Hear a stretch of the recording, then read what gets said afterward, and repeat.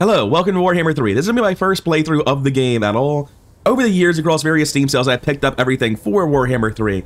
But the issue is that every time I've been like, oh, you know what, I want to play Total War, I've gone back to my roots and played Rome or Medieval 2 or some other strategy game. I've never actually sat down and played Total Warhammer. And it's a very intimidating game the first time you want to sit down and play it, because there's just so much content. Now, I've already played the tutorial off camera, and I could play the Realm of Chaos. This is the shorter, more cinematic quest-based campaign. Immortal Empires, my understanding, is the sandbox campaign. Oh, there we go, it's a vast sandbox campaign. And up here, narrative focus campaign. So here's the thing, right? I hated the tutorial because of quest missions. When you tell me one's a sandbox campaign, i.e. an actual Total War game, and one has more quest missions, that's not actually a choice. I'm playing Immortal Empires. Yes. And looking at Immortal Empires, I know that these icons mean these are the recommended wins, and I'm going to be going, right now, spoilers, you already know from the video title, imagine. We're going to go with the High Elves and Tyrian.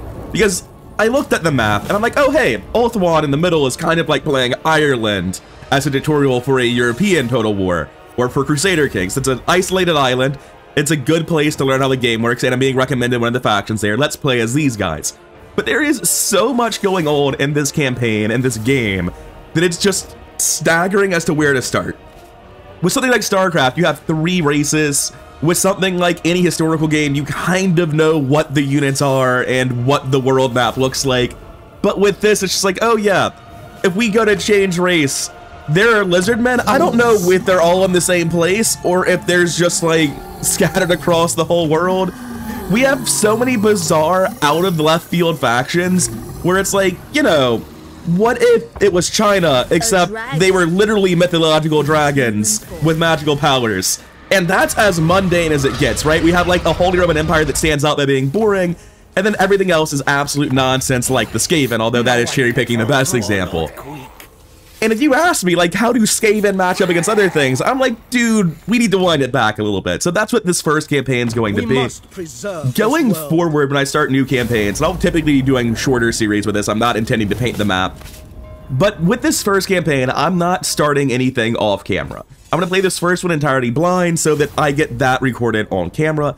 And then going forward into future campaigns, I'll be playing like an hour of that campaign off camera to get an idea of like how the faction works without anything else. But I imagine there'll be questions I'll need answers to that I might not know myself.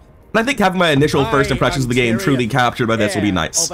Oh, real quick before I get into this though, I do want to say, coming over to campaign real quick, this tutorial is not actually a good way to teach people the game.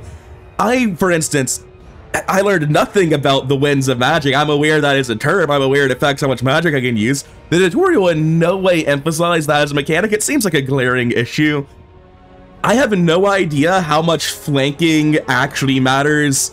Like, I understand that leadership is a mechanic that exists and it's better telegraphed than old routing rules, but I don't know if flanking actually matters. The way people talk about the game, it sounds like it basically doesn't. So there's just a tremendous amount of uncertainty with how this game works for me. So bear with me as I stumble through it for this first campaign and probably the first couple. In the future, I fully intend to switch my campaign settings over to very hard, or the equivalents thereof in the future. I guess it's a legendary very hard then. Yes. But for now, for this first one where I don't even know where the buttons to do things are, let's go with normal. And once I get to the point where I feel like this campaign is too easy or a foregone conclusion, we'll switch over to the next campaign and up the difficulties. And that's the plan for the first couple of series with this. Now, there's a ton of options over here. There's a thing called an endgame crisis. And there's not a huge amount to explain the endgame crisis, because, like, if you look at Vermintide, it's a meme about how the Skaven don't exist. There's no clear explanation of how a lot of things work here, and it's just very funny to me. But I think the real takeaway here is based on my history with Total War. What this says right now is the endgame difficulty spike is going to happen after I've already quit the game, because I can't imagine making it to turn 100 in a Total War game and still thinking it's challenging. Apparently, if I had started on Total Warhammer 2, that might be the case, but Total Warhammer 3 apparently is notorious for passive AI that allowed the gameplay to snowball in the player's favor, which is unfortunate. But let's see how true that is. Let's get into it. Let's start stumbling. As I should mention, I've watched some amount of Total Warhammer guides. The issue is that when you watch them, if you watch someone who's really good at gaming like Legend of Total War, they're skipping straight to actually doing things without a huge amount of explanation at the basic level, which is, that's how it should be, but it means it's not super helpful for learning. And for a lot of the guides, it's like, this is how a strategy game works. It's starting way more basic than my current understanding. I can't find the middle ground of like, What exactly does a historical war refugee need to know going into this by comparison? Now, when we come in, we get a tutorial on how we play.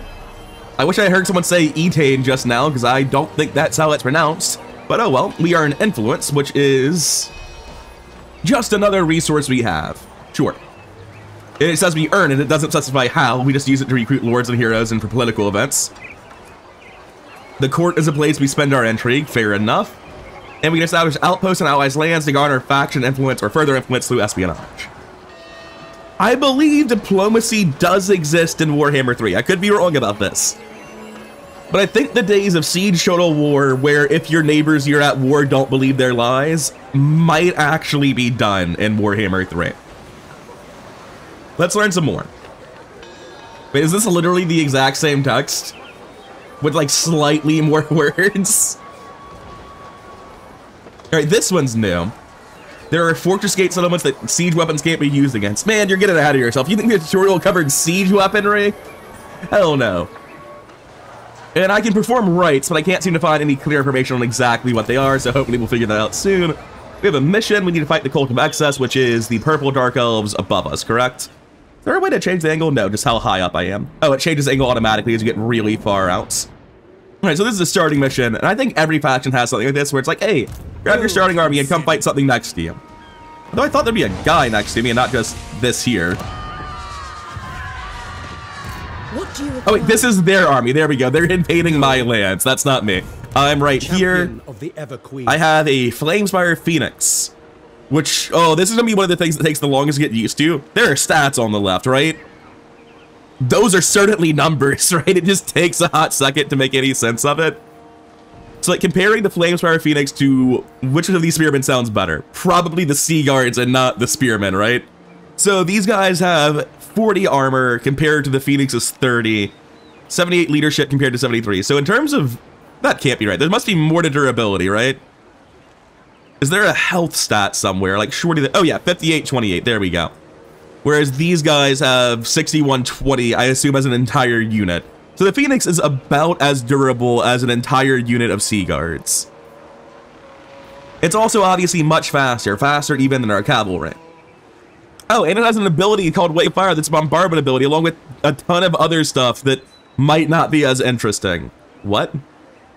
If my hit points get under 25%, I can cast an ability called Hex that slightly weakens one unit. Chance of unit gaining hit points, chance of unit instantly dying. Here's a Lovecraft quote, have fun. Okay, thanks for that. I feel like you only ever use this if you're risking losing the battle if you don't use it, right? You'd rather not lose the unit since regeneration is passive. You just take it out of the battle and you never use this.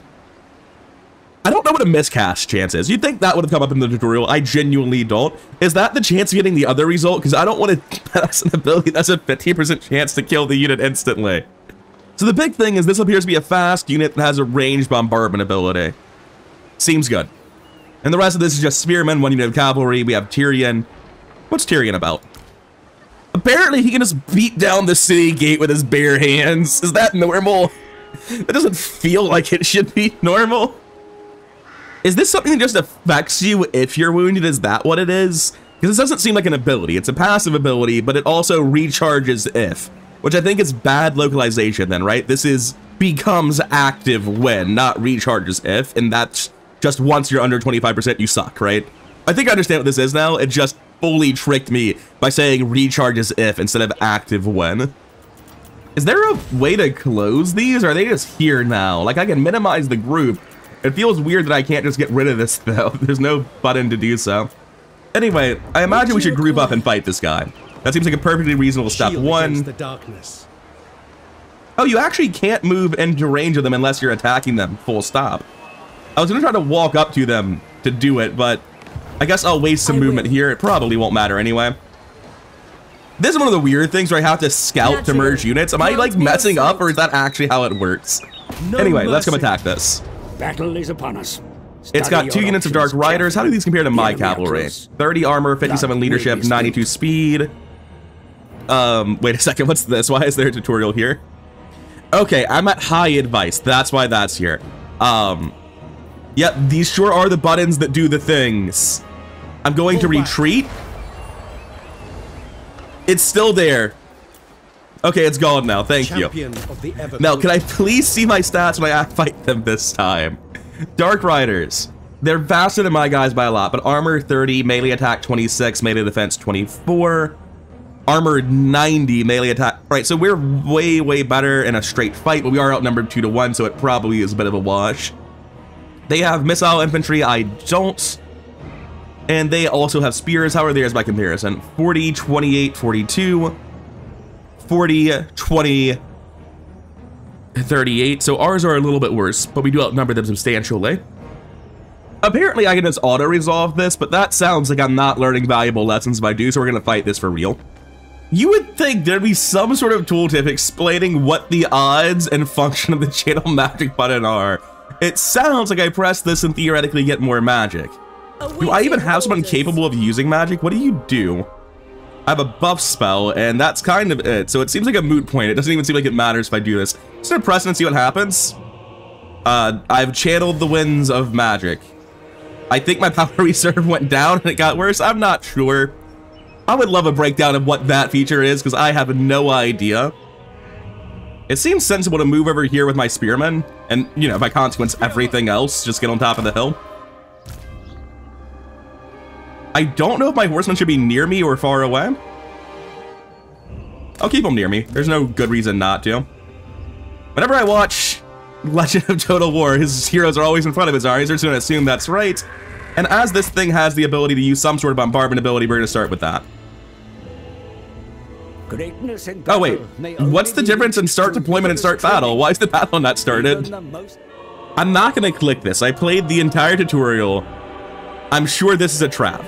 You're just going to waste my time a lot. No thank you.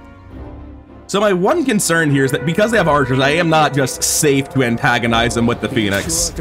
Oh, what? When you press that button, it just shits out the fire immediately. Okay. That's not what I thought was going to happen.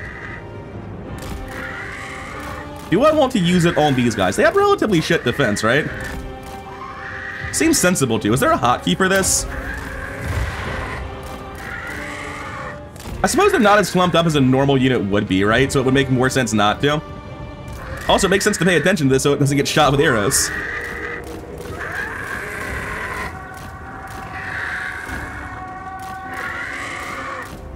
So what's the delay on this? There isn't much of one. It looks like there's a delay in the animation, but it does lock on immediately where it should be. Oh, they're just charging in here. Wait, excuse me. You guys have bows? Man, I did not pay enough attention in class. Or in this battle, for that matter, but I'm sure it's fine. Who needs to control their units well? It's not on hard difficulty, we'll be fine.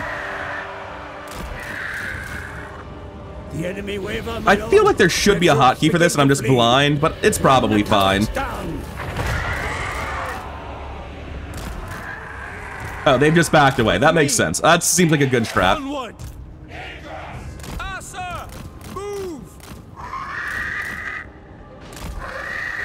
I'm really desperately looking for a hotkey. Shift +1. Although it looks like there's not really the targeting preview you get from hovering. And also, why is it not on cooldown? Didn't I just use it? Oh, they're cycle charging. I see what's happening. Understood. Spearmen, acknowledged. For This would definitely be like a lot better if I were using my archers as archers and not just being unaware they had this option. Also, if I weren't controlling my phalanx accidentally here. Just generally terrible, but that's fine. We expect. Nope, don't go in, please.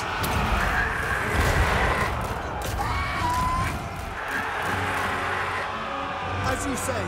Yes, this is definitely like not the best way to do this. It's probably fine. That was not as focused as it should have been either. Northern Sea Guard, for duty. Handle that. Spearmen. All the spearmen here except for you. Silver Helm. Oh, I also sent these guys in by accident. So how effective is just sending the Phoenix in to fuck up the archers? Because it seems decently good so far. I'm gonna back off at this point just because I know regeneration's a thing. I don't want any one unit getting too damaged. To battle! Serve the king! Champion of Alaria. The enemy attack your flank, Commander. Drive them off. Are you sure the enemy attacks my flank?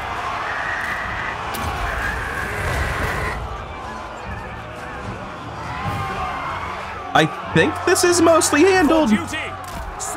Also, my cavalry should probably be over there not fighting spearmen, huh? I don't know how much rock, paper, scissors exists in this game, but probably enough that they should be fighting the archers and not the spearmen. Understood. Understood. Heir of Anarian.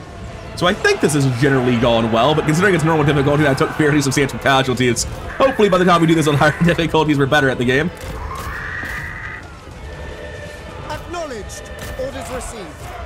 Setting forward. This cavalry's getting pretty messed up. I'm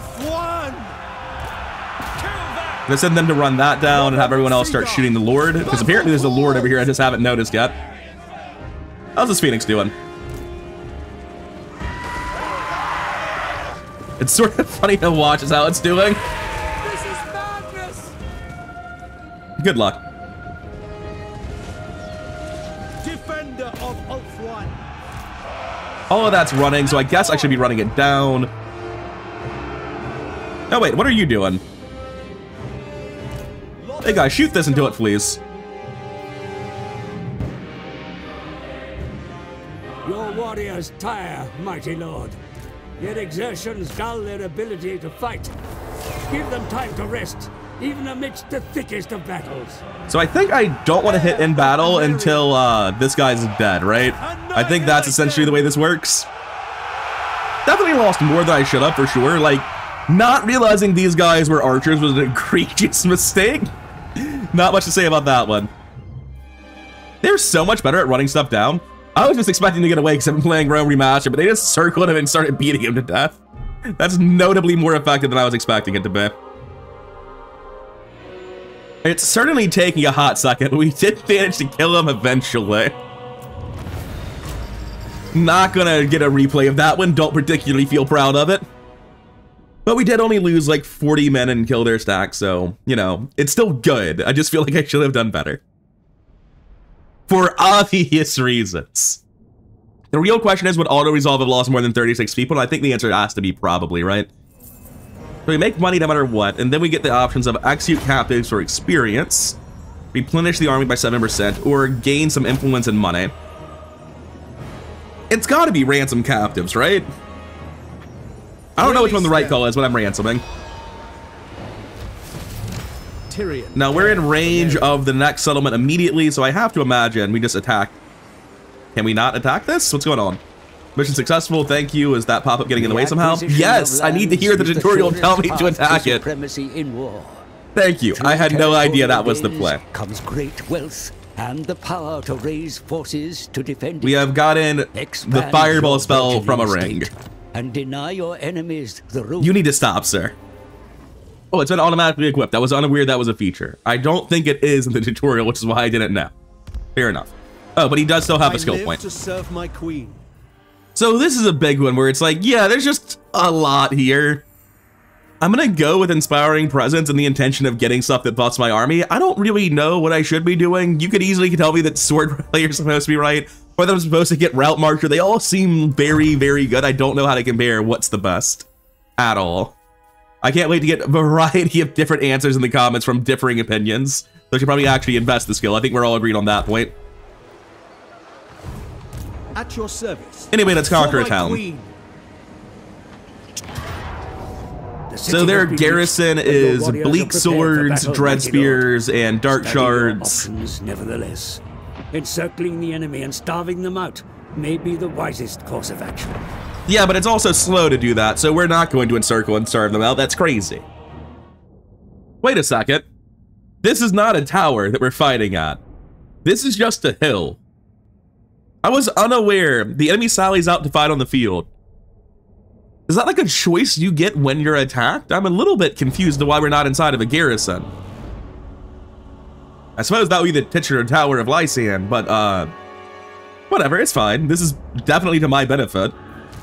Oh yeah, I probably should have at some point used the ability I had that is a defensive buff of magic with that person off. That's true. Anyway, I'm not gonna bother gambling this time or ever again. Deploy for battle, my lord. Your flying units afford you great flexibility, Commander. Scout and harass the enemy as they maneuver. Shouldn't you have told me that last time? Oh man, the tutorials don't really feel necessarily helpful right now. I'm afraid that when I do get helpful tutorials, I'll just end up accidentally skipping over them. I would love a tutorial for how best to move to not get hit by missiles. So that was an experiment to see if holding shift 1 gave me a tooltip preview. It doesn't. Okay, so the general circular movement seems all right for dodging stuff. Not the best.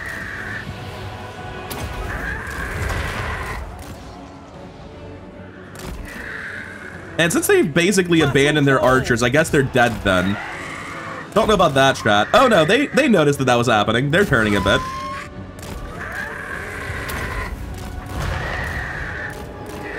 I'll come antagonize this one that's actually trying to fight us. Both of you shoot him since he's the closest. And we're gonna stop this from going bad in a second. I think I missed with that one. No, it was alright. Oh, their archers most definitely did not get saved.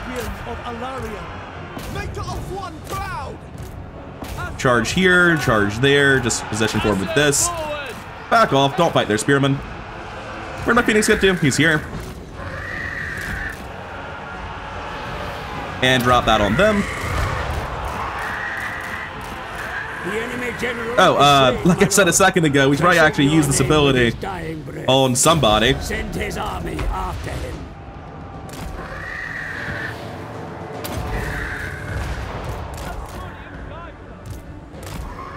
That's routing, maybe? What's happening here? It will be done. Setting forth. Sail! Ulfwan Mage. Following Ethion. Charge that. And you can help kill it. I guess I don't really care if things route, though, because don't I just win if they all route? It's a very good point.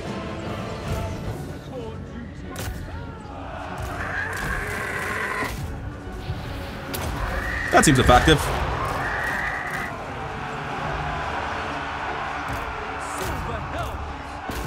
Take shots here instead.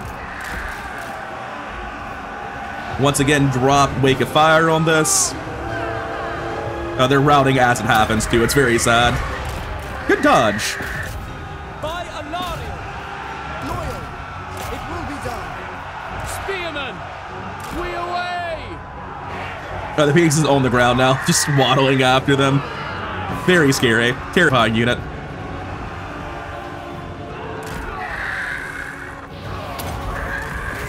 Yeah, they just barely have time to react, it looks like.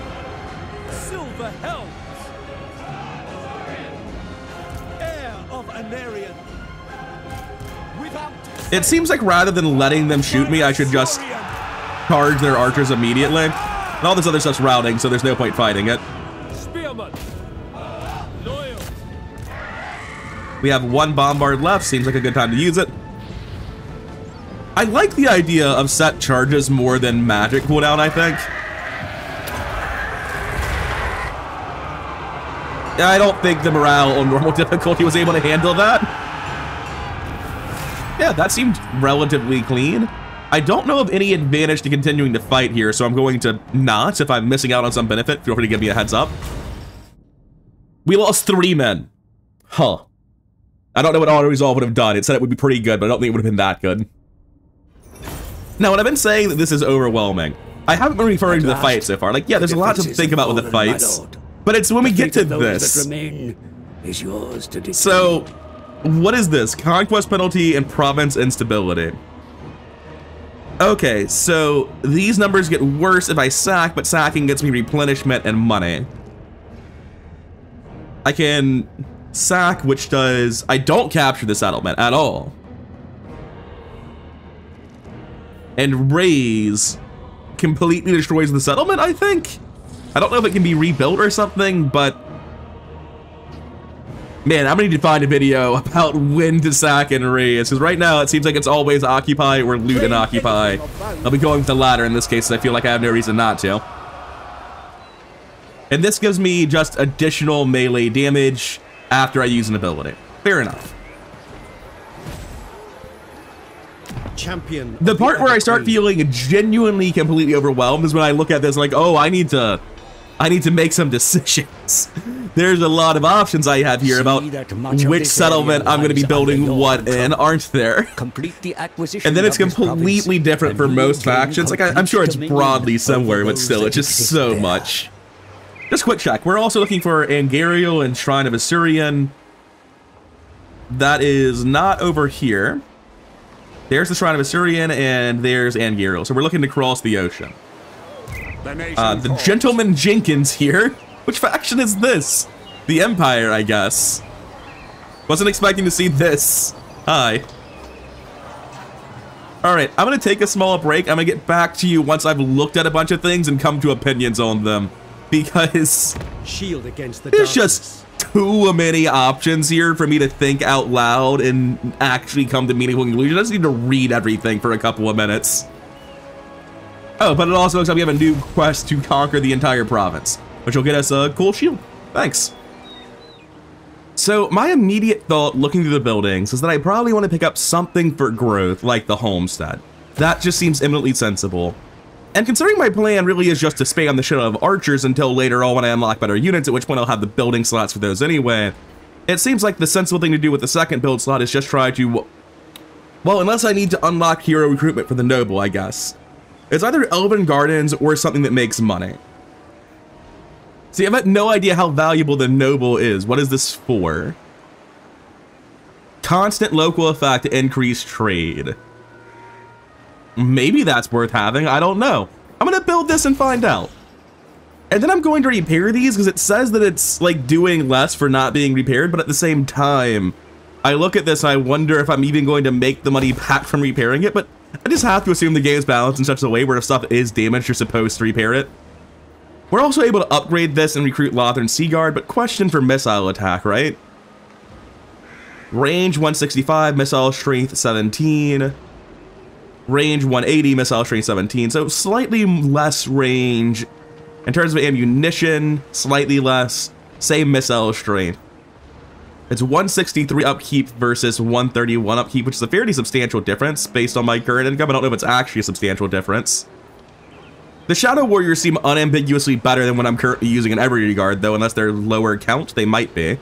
90 and 90. But with more ammunition, same range, actually better range and better missile strength, I think I'd want Shadow Warriors eventually, so it's just worth building this. There is no tier 2 for that, so that's the building choices I'm making.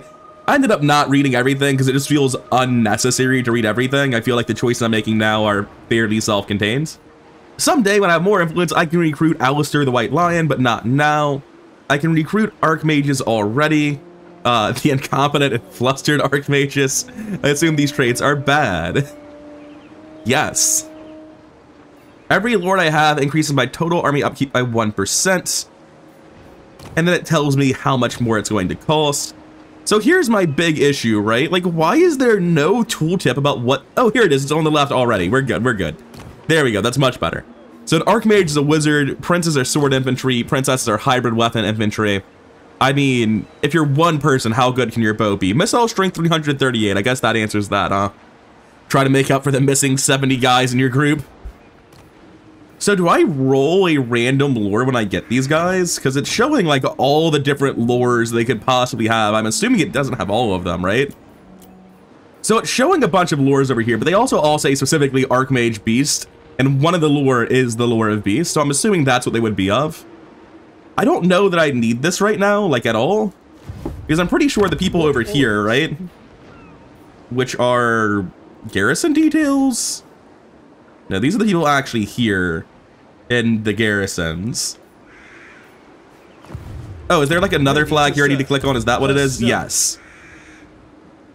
Setting forth. And now that we're out of the city, I want to switch to recruitment. Actually, am I not able to do that? I'm not able to recruit this turn. I'm out of movement. So the reason to upgrade here, to buy that lord, is specifically so I can recruit this turn, and that does sound worth doing. It's just a matter of which one I get. But I have to assume that having a wizard is worth doing, right? High Elven Archmage. So I'm going to take you. First things first, get out of the towns that you can recruit. Your army has marched. Okay, so you don't have the ability to recruit. I see what's happening. Let me load my save. Alright, so the first thing I got wrong here is with Tyrion himself, which I'm having a hard time selecting. There you go. I didn't actually need to leave the settlement. I'm able to recruit from the settlement. I thought I needed to leave and enter in camp stance, but that's not the case. So I can recruit much cheaper from local recruitment, but from global recruitment, it's much more expensive. However, I'm about to be leaving our territory. Oh, wait a second. These take 2 turns. All right, so global recruitment is not actually faster. It's going to result in me staying here longer. So I'm just going to recruit the 2 and then move, I think. Now, I have a question. Let's go back to this lord we were looking at a second ago, who apparently spawns in without anything else, right? Like, they spawn in minus missile resistance or minus income in buildings. I'll take worse missile resistance. That was probably the wrong call, to be honest. But now that you've spawned in, I can recruit units because you're garrisoned. Are you not garrisoned? Are you next to the city? Get in the city. Now that you're in the city, yes, I'm using the same local recruitment pool, so I can't grab these people. However, I could globally recruit these 3 and then meet up later. That doesn't seem crazy to me. We should probably input all the same commands, though, involving like what we're building. Oh, I'm out of money. I'll find out nobles 1 turn later. Let's get this stuff repairing now. And since we're already recruiting with everyone, no one's gonna be moving. We have more skill points to assign, and I guess I'm going down this one. My plan was to go into Bowmaster. And in case you're wondering why I'm spamming archers, that's pretty much all I did in the tutorial, and it seemed incredibly effective in the tutorial, except for that one story mission where Khorne spawns heavy cavalry surrounding you without warning you those are even on the mission. That was not a great situation for archer spam, but I felt like archers were just generally very good and see no reason not to start off trying that.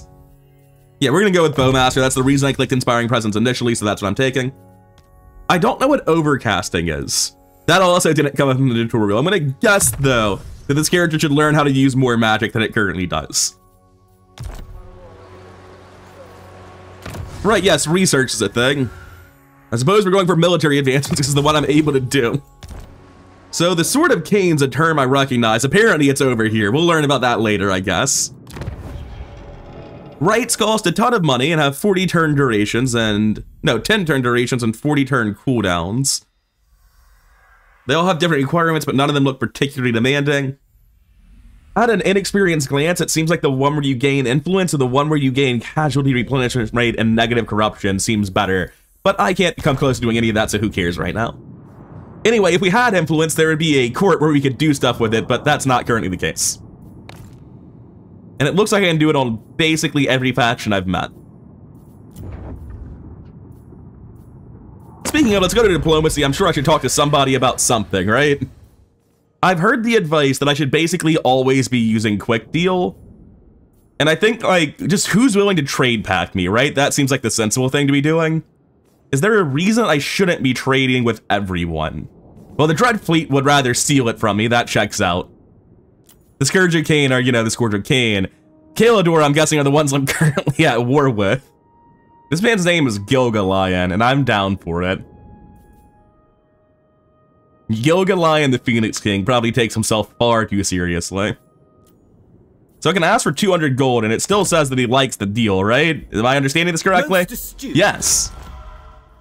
Looks like I can get 150 gold with this trade agreement, so why wouldn't I? I'm at -0, huh? Is -0 just fine? Nah, they're not interested in -0. We have to be better than that. Now we're at +0. They're down now. I agree. So we've made trade rights with a few people to increase our income a little bit, and also gotten some money in that trade right deal to begin with. Is there anything else I should be doing? What are the other quick deals? Non-aggression pacts, trade agreements, military access, offensive alliance, military alliance, join confederation.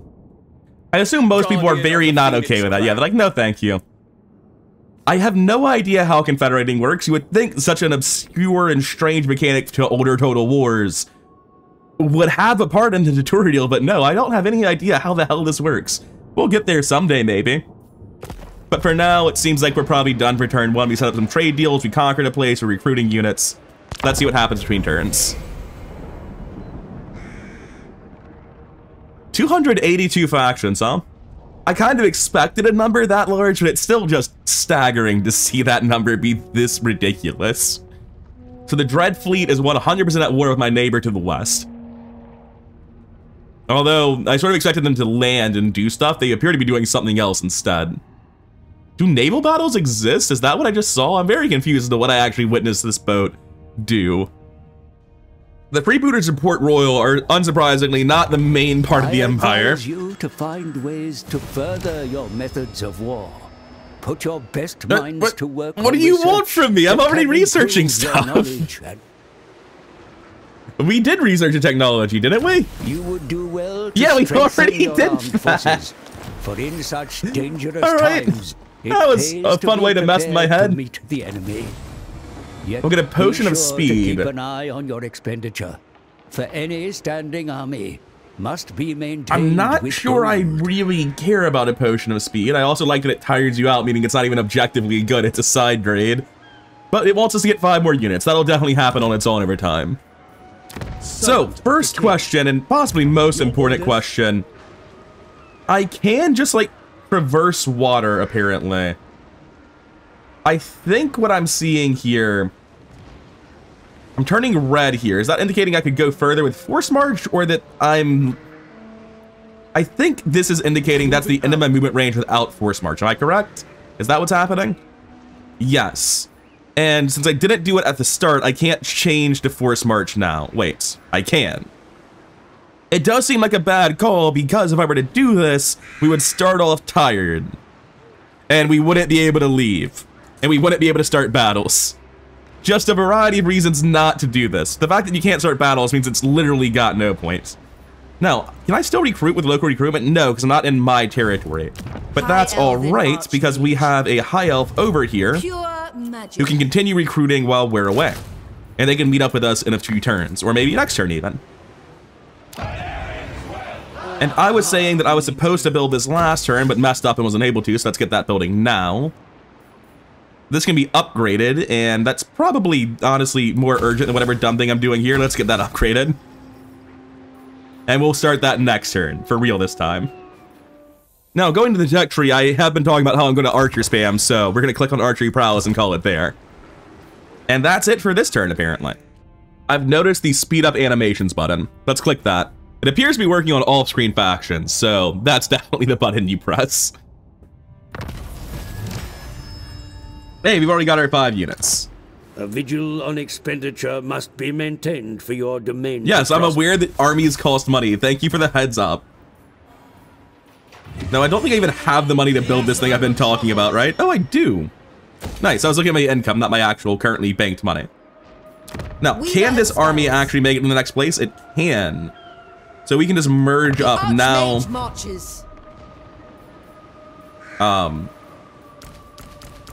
Apparently the Archmage herself is not interested in joining the army. Master of magic. Forces cannot exchange lords. What's she then? What's this? I'm sorry, I'm experiencing the confusion. You're a hero. And you're a lord. High Elven and you're a lord. Okay. So there's 2 separate things. There's heroes and lords, and an army can only have 1 lord. Okay. You're costing me 250 a turn. What was your upkeep cost, or your recruitment cost? 950? I would say that, economically speaking, it's probably right just to disband this unit, but I can't seem to find a disband button for them anywhere. So I guess you can come back home. You can just cost me money for the rest of the time, but I got 5 archers out of you, so it's not all downside, I guess. Anyway, I believe we have a city to conquer. Let's go. And I think we just go in immediately. This feels like auto resolve. Let's click the quick save button. We're on normal difficulty. Surely. You lost 200 men. You outnumbered them 2-1 on normal difficulty. You lost 200 men. No, thank you. No, I'm good. We'll load that. I'll click the raise button just to see what happens, though. Oh, okay, it's back a little bit. So what do ruins do? I appear to have run away. Right-click to attempt to search the ruins or colonize the settlement. Okay, so they can be rebuilt at a cost. That makes sense. We're gonna fight this ourselves this time because there's no way we're doing worse than what just happened. Yeah, it's another field battle. We don't even have like the benefit of wolves. They're outnumbered by the archers alone. This would be brutal. This would be terrible for them. How on earth do we lose 200? So how do I make it so that when I draw this out, it doesn't decide to put the mixed units in front like this? Spearman. Like technically this is fine, I guess, but it's not what I want. For now, I suppose it doesn't really matter. I can just do it the slightly awkward way of doing it manually. Throw this behind. Throw you two in the middle. Cavalry on the side. It's gonna take a while to get through the woods, but there's a path through over here. Phoenix in the front. All right, let's go.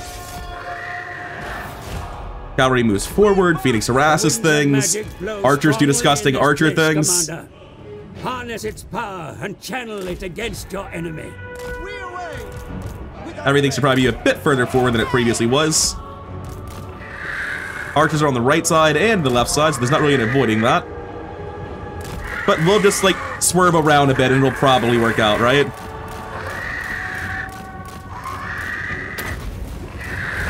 Yeah, I feel like I'm getting better at moving archers. Or moving around archers, rather. Also, based on the number of arrows I'm already seeing from my team, I feel like things are going well.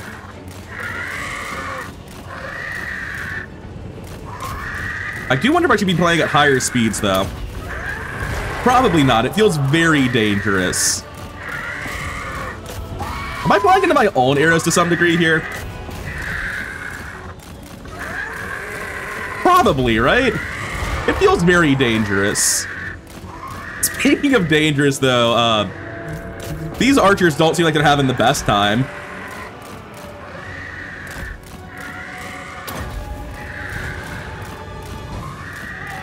So I definitely lost some cavalry over here by letting them get shot by archers that I didn't realize were shooting them, but they'll be fine. They're also my least loved units. Archers. All right, guys, move forward and shoot some more stuff. I'm gonna let my cavalry fight this. I refuse to believe that you can actually lose this.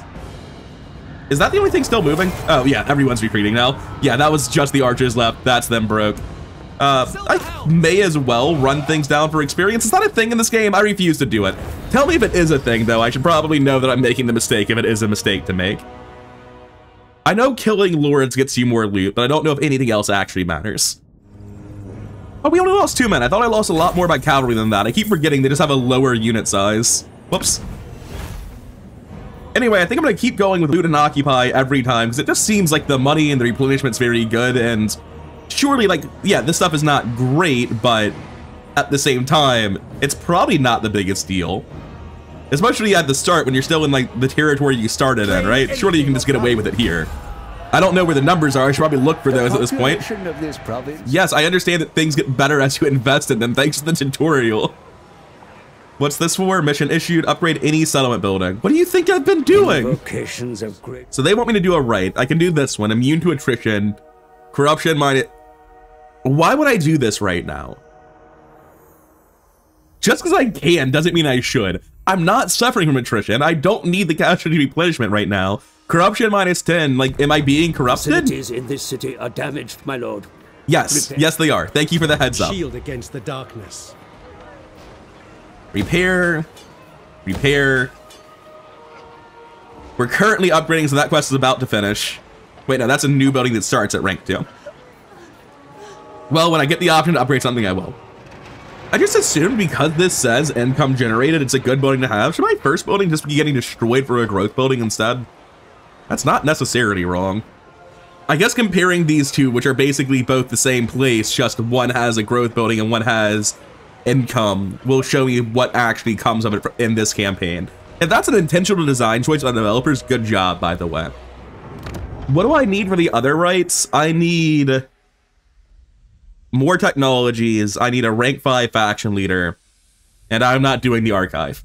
But like influence per turn from getting a rank 5 faction leader sounds super reasonable. I'm happy to do that one. Tyrion. And we're almost there. I'm gonna keep putting points in Bowmaster because I know what I'm about.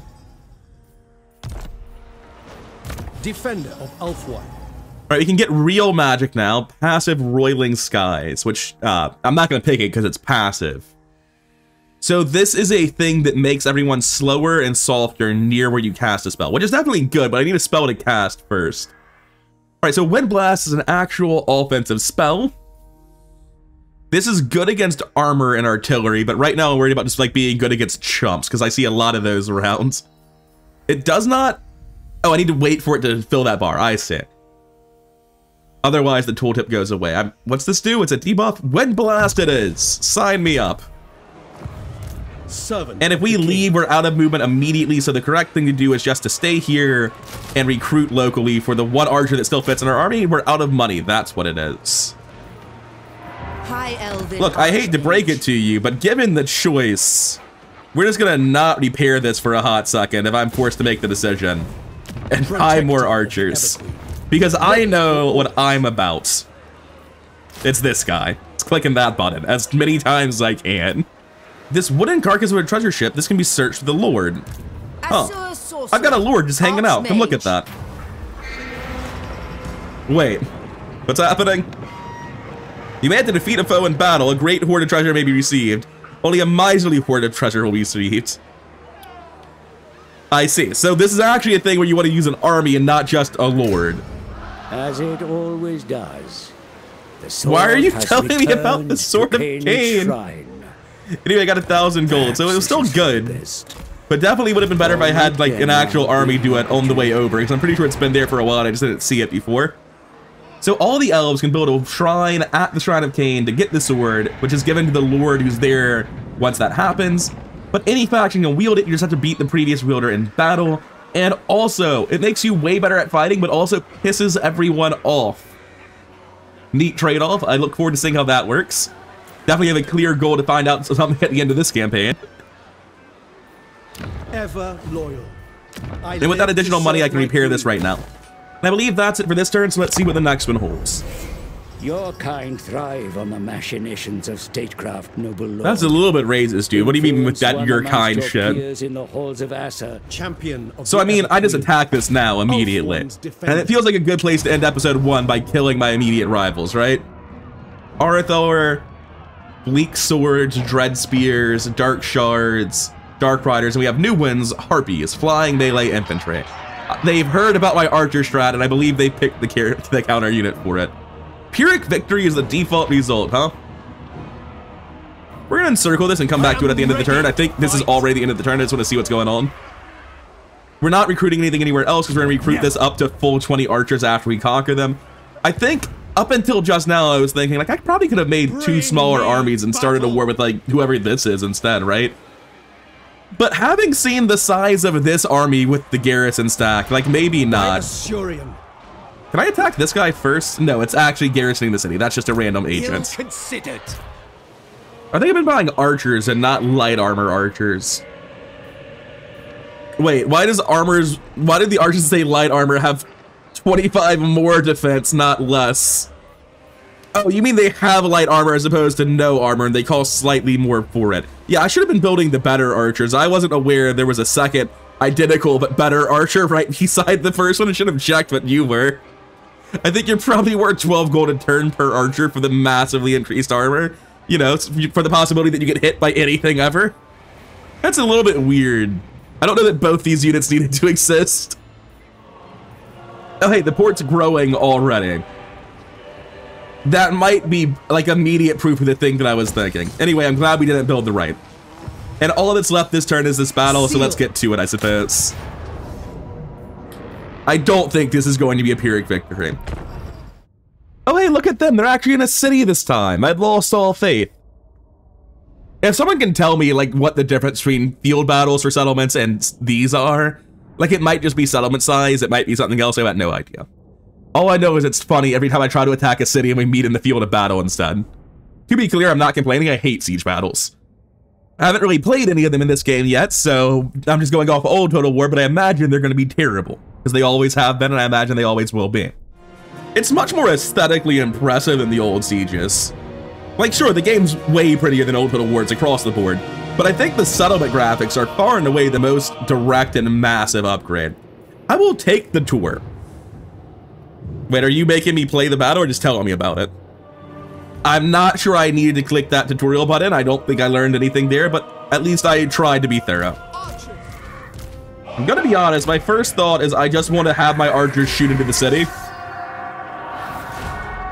Like, can all of you just waste these guys? And while you're doing so, I imagine my Phoenix should be flying around, farting fire like it always is. Y'all seem a little bit out of range. Let's move you up. Probably don't want to fly into my own arrows. It's not even a thing, because friendly fire is still in this game. Troops to capture the enemy defense. Nah, I'm good. I'm gonna shoot them with arrows for a long time first. Oh wait, can their flyers attack my flyers or both in the air? Let's back off for a hot second. I thought something was happening in the river. It's just the light reflecting on it.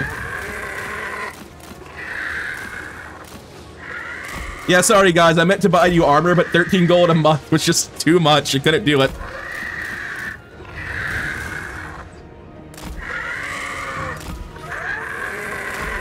I actually just want to see, like, A, I want to drop fire on 2 units of archers at once. But B, can these guys attack me while I'm in the air? Is there air-to-air combat?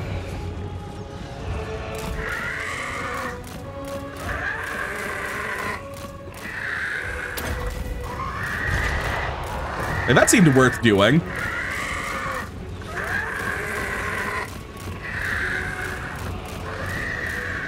Am I mostly dodging this? It feels like I am, which is very silly. Alright, so are they able to attack me? It certainly looks like they're trying to.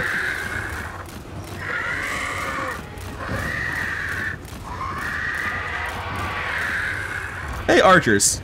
Nope, they stopped. They backed off. I guess I'm effectively wasting their ammunition, so it's good to be in there. I hadn't really thought about that. By the same merit, though, I could just run forward with my lord, who's been doing nothing for a while because of the way I've been playing this. Spearman. I guess the, what are they? The Lothar and Sea Guard should be higher forward, or further forward, rather.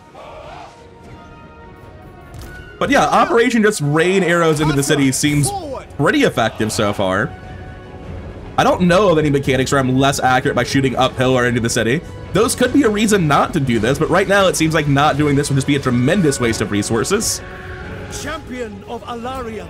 Anyway, let's go on triple speed for a second as we get our guy forward, because we're not exactly making decisions over here. Now, I don't know if you're actually able to dodge. Is there a tower shooting at me? I don't know what that was coming from. To victory. Striking forth. Onward. For my lady. Yeah, it's coming from here. Yeah, it's this tower shooting down through that gap. So they aren't really interested in shooting at this guy where he currently is. The main reason I wanted to do this was to bait the flyers into landing so I could shoot them with archers. And they're not really falling for that. Also, watching the completely missed shots is fairly funny.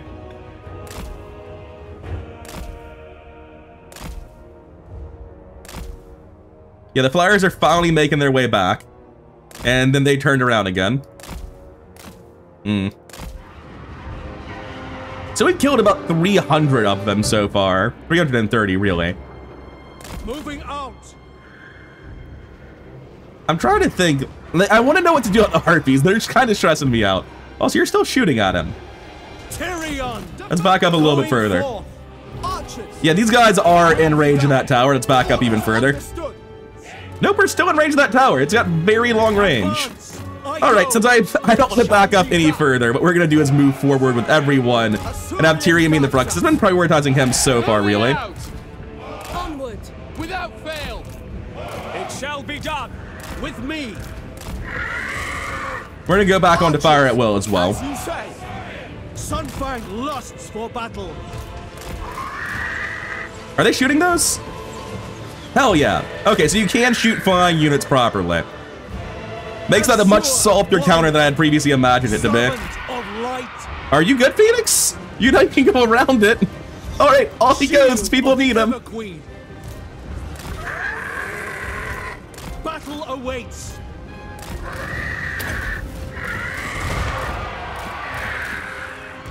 Onward.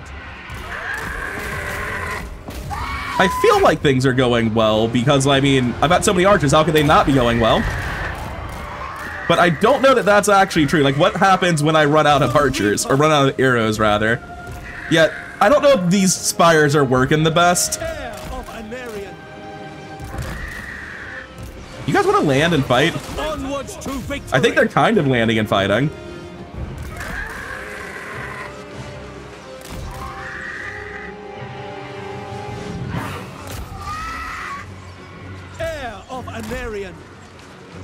I'm not sure how to come up is the problem. I mean, I'm going to. I'm just going to move forward and hope it works out, but this doesn't feel elegant in any way. Oh, Phoenix, what are you doing? Why are you on the ground? Is there a get in the sky button? Yes, it's called waiting, and he immediately realizes that he's made a mistake. You don't have to fly over it, Phoenix. Oh, right, I have fucking magic now. I've learned spells. Alt 2. Of course that's the hotkey. I'm not gonna use hotkeys is what I'm learning.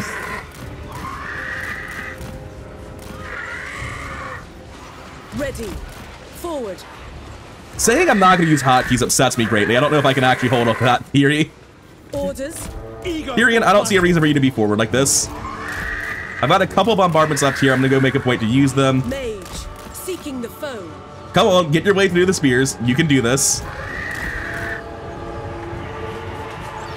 Why is it sometimes on the left and sometimes on the right? Is it based on whether or not they're a lord, whether or not it's magic? I think whether or not it's magic. Okay, yeah, alt is magic, and shift is abilities. Ulfwan Mage. I think I understand. How's arrow count doing? It's all right.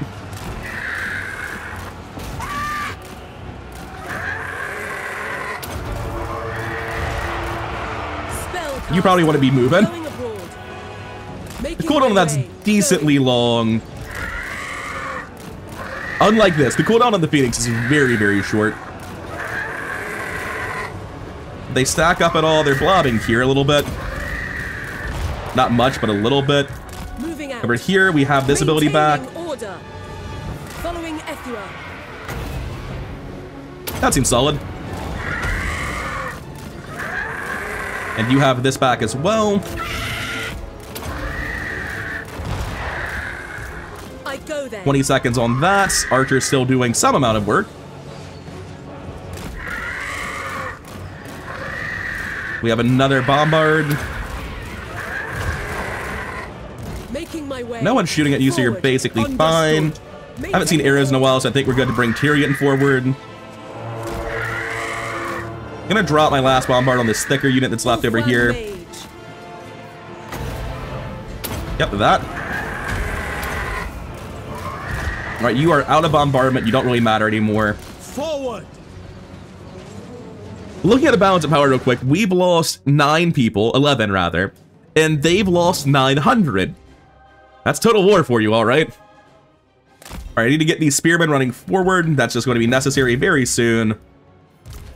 What I'm going to do is pull these units to the right just a little bit, make it easier for my spearmen to get in. I might want to hold fire for a little while so I can actually shoot the remaining full health units. Regardless, for now, how are we doing on magic? We have 44 magic left. Every time I use this spell, you're not the right person. Every time I use this spell, I'm using... This should be easier to find. Where is it? Going abroad. 5, maybe? The number in the top right? I have no idea. Going. Following Ethua. Sword of the Asur. Ulfwan Mage. Okay, this should be very effective in a second. Oh, it slows the camera down when I select that. Neat. Yes. Setting forth. And they changed their mind when they saw that coming down. Awaiting orders. Onward. Alright, we're gonna... you're basically all out of ammo anyway. I may as well just let you finish. My power is yours. Heir of Anarian. Swiftly. All right, you guys run in. Forward. You two keep running around. Without fail. All of you cancel fire at will. Forces move up. Phoenix, I might have use of you as an actual unit soon. High Mage. I go then. We're still looking at 4 seconds Moving cooldown out, here. Seeking the foe. Where is the nearest capture point? Is it to the right? It is to the right. The winds Well, all the rise. same, right? Like, there's just a ton of people over here. It will be done. Your affair. Get these two running in as well.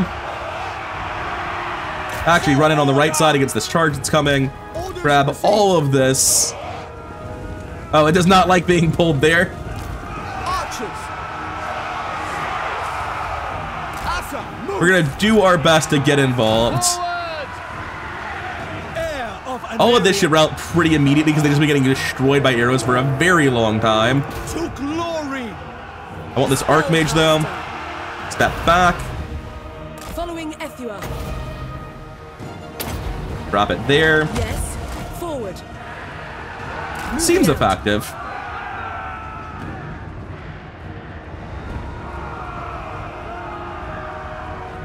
Oh wait, are they erecting this currently? Was that there before? I don't know that it was. Of light.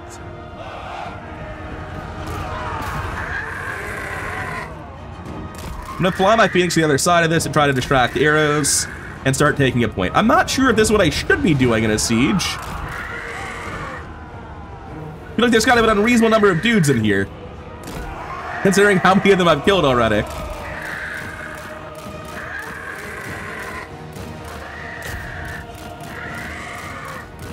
Why are you alerting me that an enemy building is under attack? I know, that's the point. Are they routing? What's happening? Orders received. You can fire at will. I've changed my mind.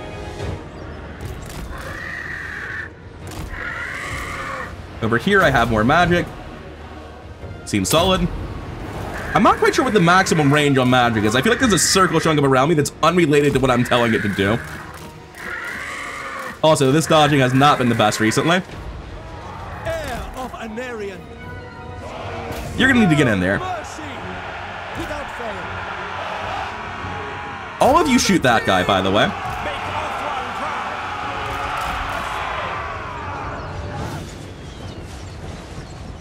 Bleak swords are losing a lot, but I don't think they're losing enough. Also, why are a bunch of you running around right now? Are you charging? Archers. Just because you're out of ammunition does not mean I wanted you to charge. Moving out. There's been a miscommunication about what that command meant. I need to pause and breathe for a second. This is just grueling is how I feel about sieges right now. Because there's just so fucking many of them. Like, I've exhausted the ammunition of an entire army. It's like, oh yeah, there's still 1,000 left though. I don't feel like I'm going to lose. I don't feel like there's any risk of that. It's just like, what's the next step? There's just so much more to conquer. There's just so much city to go around. So it feels like using my ammo efficiently is actually a concern I should have had. All of you stab them, since otherwise we're going to waste a lot of arrows. And we don't have arrows to waste, evidently. Here, use that. And we're conquering a point. I'm gonna be honest. I think that'd be cool if you didn't need to kill all the enemies to win. I think that'd be fine by me. As you say. This Phoenix is probably taking a lot of damage I don't want it to be taking at this point. I want it to replenish and not get horribly messed up for the rest of the time. I want you on the other side of all this so that I actually have you in the correct group. Seaguard. For order. Eager charging, huh? Hey, magic person, run back. And the rest of this, like, get organized, fall back a little bit. We advance. Wait, are they actually... They're broken, but I don't know if that means... Yeah, they're routing. Good. Northern Seaguard. Damage sustained, winded. Making my way. So there's this circle around me, but it's not related to this, I don't think. Because I'm pretty sure I can target that, like, all the way from here, even. No, not quite. How close do I actually need to be? Like, what really is the range? Because obviously, queuing attacks like that's terrible. I would never want to do that.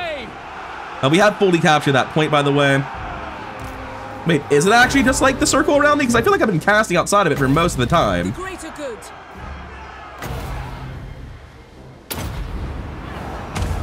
Yeah, it's not quite the circle. It's something different. It will be done. Which is very weird. I'm gonna leave her over here because these units aren't designed to fight like this. Oh, hey, that's their lord. We probably need to deal with that. Silver Helms. Shield of the Everqueen. Don't you have abilities? Oh my god, I have a fireball ability from an item I got. Yeah, toss that over there. See what that looks like. It appears to not quite be targeted where I clicked and then gave up. And I never saw an animation. Interesting.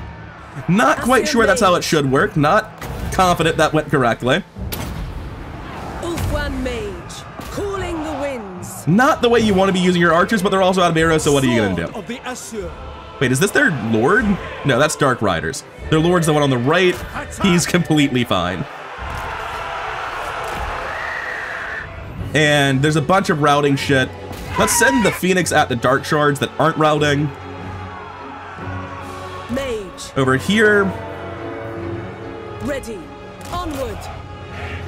They're broken. No, something else is broken, I say. Take this, target here and that way. I must have messed up. It felt like I moved my mouse after letting go and then it still went through. I don't know if I messed up or something else. Are they all dead? I want to see the editing on this. I feel like I didn't quite kill them all, and I certainly didn't cap all the points. Were they all briefly routing at the same time? Maybe that was it? I've watched videos before and been like, I'm not quite sure why the siege ended. I just assumed that if I were playing the siege, I would be aware of why the siege ended, but I'm not. I'm glad it did, though. I didn't want to play that for another 15 minutes. So we lost 123, basically nothing. That's surprising. I thought my archers would have suffered much graver losses than that. Anyway, feeling good about archers, fam. I'm glad I wasn't slogging through that with melee units. I'm getting tips for like what is a settlement and what is a unit and what is a faction, and I'm gonna be honest, I feel condescended to.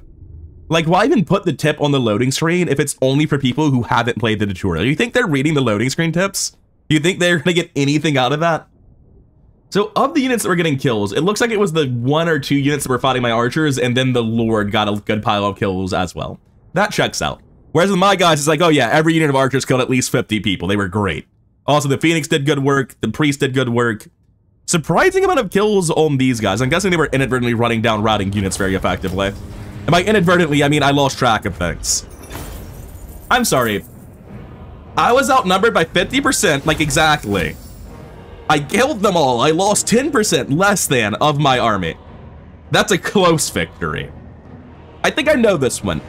When it says close victory, it's aware that I used like all of my ammunition. That's why it thinks it was close. Is that correct? Because otherwise I have no idea how that was close.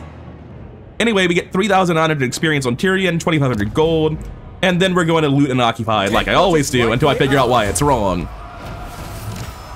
First, we get 1,000 gold and enchanted shield that makes Tyrion better. I saw a Druki Destroyer pop up briefly. This province. Any contesting I got another shield. I can't really use both, but thank you. So I got Druki Destroyer for fighting Dark Elves repeatedly. And now I get +5 leadership when fighting Dark Elves. Neat. I also got Crown of Command, which is an enchanted item. And what does this do? 1 unit, affected units, allies in range, max 1. So 1 random unit near me gains Unbreakable. That sounds like absolute garbage. If it was like all the units near you, I'd be like, oh, that's really cool. That might actually be worth using. Who cares if 1 random guy is unbreakable? I guess it's an active ability, it's not a passive. So I pick someone and I make them unbreakable. This is okay if I can use it on someone who's already routing, right? Like if I can make a routing unit stop with this, that's different. But if this is just something I have to do ahead of time, it's useless. I'm assuming it's the former and it's not useless. Oh yeah, we got the random shield. We've also attained the full province now. Oh, we're not the E-attain. That's the place we're in. Okay. A commandment. Once you completely control a province, you can issue commandments, which are apparently powerful bonuses. Let's hear about it. And I killed the Cult of Excess in their entirety. And I unlocked the Invocation with Tyrion. Cool. High Elven You can go ahead and keep not moving. That's fine. But skill points do need to be assigned. I still don't know what overcasting is. I should have looked at something and tried to figure out what an overcast is. Looking at this tooltip and hovering over overcast, I've got nothing.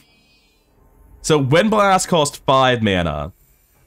Still costs 5 mana. Wind Blast upgraded cost 8 mana. Deals notably more than damage than that, though. It's a 50% increase. I mean, I'm just gonna keep putting points in Wind Blast, because I mean, if you want Wind Blast, then you really want Wind Blast, right? That's just how it works, I think. Of the king. I'm gonna keep getting ammunition for archers. Apparently that was very important, and I made a good call with that. To get to Rally, I need to spend 2 more skill points in this section. Not sure I care, so what does Rally unlock? Armor and missile strength, so this. I care about that quite a lot. We're gonna keep going down red line like an idiot. I'm sure there's a good reason not to do what I'm doing, but for now... So to me, it seems like a big reason not to go down red line is because after I get Bowmaster finished, like, why do I care anymore? Draftmaster seems very strong. Considering I've already filled up the army, I'm not convinced I care about that too much right now. Oh, I can get Speed of Assyrian now, though. And just be faster than I used to be. I'm gonna pick up some stuff for fighting with this guy. Actually, can I undo that? I think it's wrong, but it's also the thing that stands out to me. Like, I'm just making archers. This one says more missile strength, more missile resistance, and more armor for archers. It seems crazy not to go for this if I have an army of almost exclusively archers at this point. So, I just want whatever goes best with them. And that would just be combined elites, right? To put something in front of them? Yeah. So even though it's probably wrong, I'm gonna keep doing it. Loyal. More points into it then. Tower of Lysing grew like right after the other one, so it doesn't have to need like a particularly big impact. You're trying to recruit units with a militia camp. I already do that.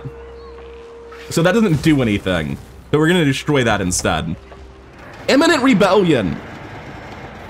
So that's why you shouldn't loot everything. Thank you, I've been wondering about that. So what do I do about an imminent rebellion?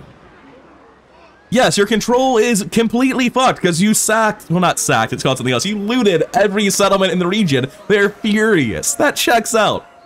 So I could not collect income and that would be less bad, but like, what do I actually do about this? Because I'm pretty sure this is just a polite heads up like, hey, you've made bad decisions. The consequences for your actions are coming for you. And that checks out. Like, I'm glad there are consequences for my actions. I'm glad to see that there was a downside to this.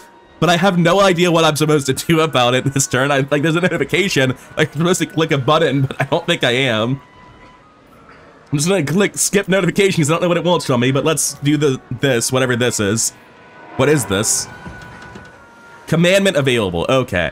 So there's a button here that shows me all the commandments. I can banish corruption. I can rally citizen militia. I can rebuild lost splendor. I can increase income. Or I can reduce the chance of people sneaking through. Now, unfortunately, none of those help with the incoming crisis. And devastation, -1. Just so you know, some good old-fashioned devastation. It looks to me like as long as there's not a rebellion next turn, we're still fine. And the next turn or two. Well, that's unfortunate. If it weren't for the -30, we'd be looking at -15 to +16 and be barely improving. Well, screw it. We might find out what a riot looks like. Anyway, about that commandment, let's increase growth, I guess. Or increase income? I'm gonna increase income. I just want to see how much effect that had, because it looks like very small numbers. And coming over to rights, I don't have the money to do it, apparently. I thought I did. I'm just barely short. Let's end turn and see if the rebellion starts now. We should be able to recruit here. Shield against the darkness. Yes, I'm able to get 2 more archers here. And like, obviously the correct choice is the armored ones, but I've been getting the unarmored ones every time, so we're gonna keep making that same mistake. And let's go ahead and see if the rebellion happens now and what a rebellion even means. Oh hey, this guy might be the rebellion, I just noticed them. They might be something else too, I've got no idea what they're about. I issued a commandment. Cool, we got a shield. I'm supposed to capture a second province. Cool. Money is the lifeblood. I know I need money. Thanks for the heads up. Mission issued. Have an income of 3,000 and you'll get a cloak of beards. Leadership when fighting against dwarf causes fear, causes terror. Your foolish Fair enough. subjects- I would like to learn more about revolts, please. So unlike old rebels, they don't just sit there forever and make the map ugly. They steadily get bigger until they can kill you. Also, this does not solve the control problem, as a heads up. However, control doesn't really seem like a major issue here, to be honest, right? Yeah, the insolent fools, I know, advisor to the king, is be like, hey, maybe stop sacking the settlements. Now, the important thing here is not any of this. Trait gain, disciplinarian, neat. This army doesn't look very threatening. It's literally 6 guys. No. The first question, can we just reach them this turn? Like, not quite. And they look friendly. I'm not quite sure if I want to, like, try to recruit units here and just kill them with this. I guess the first part of that question is pretty straightforward, though, right? If we go to recruit units, and we click this button a bunch, we run out of money, so it seems like a bad plan. But I'll start figuring out what to do about my new rebels and where I'm going with my army and all of that next turn. For now, I'm done.